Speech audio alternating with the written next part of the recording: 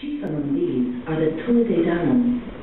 When defeated by the Gaels, led by the sons of Neil, the Tuatha agreed to split the country in half, the upper half to the Gaelic people, and the underworld to the Tuatha, the people of light.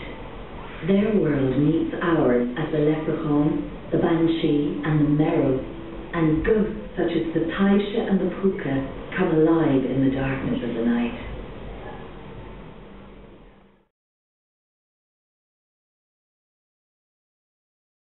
A piece of paper. That is the first leprechaun story ever written.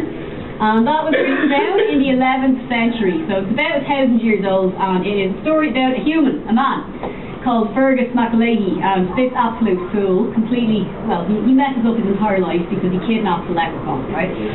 He kidnaps the king of the leprechauns. And the other leprechauns don't like this very much, so they declare war on humans, and, you know, they're about this big, you know.